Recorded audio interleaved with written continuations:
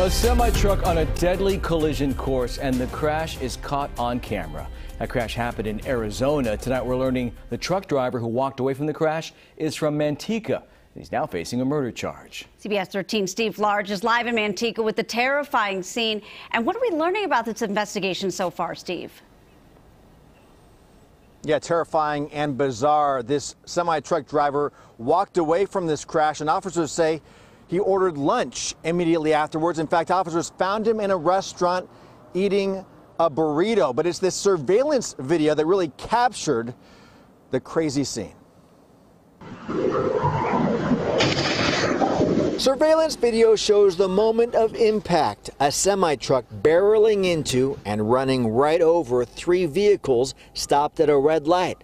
The victims inside those cars likely never seeing what hit them, the crash leaving 1 person dead and several seriously hurt. I've never seen anything so devastating. Haley Jackson shot this video of the crash aftermath in Parker, Arizona. The semi-truck bursting into flames, thick smoke rising high above the wreckage. It was a mess. There was car parts all over the street. Being around the wreck yesterday, I was sick, I was sad, it was really depressing. Parker police confirm the truck driver, 28-year-old Karan Singh, is from Manteca. He's now facing second-degree murder charges as well as 8 counts of aggravated assault. Investigators are waiting for toxicology reports to show whether he was impaired at the time of the crash. Officers arrested him at a restaurant where he was eating after he walked away from the crash scene.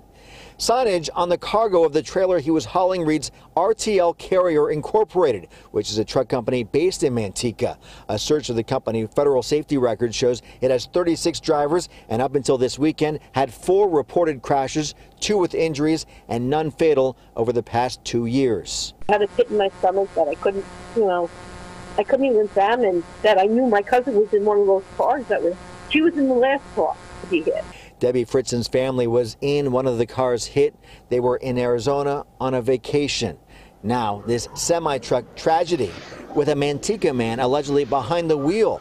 His wild ride leading to a deadly end. Karan Singh made his first court appearance today. He is being held in Arizona on $1 million bail. Wow, that video pretty incredible. Steve, thank you for that live report.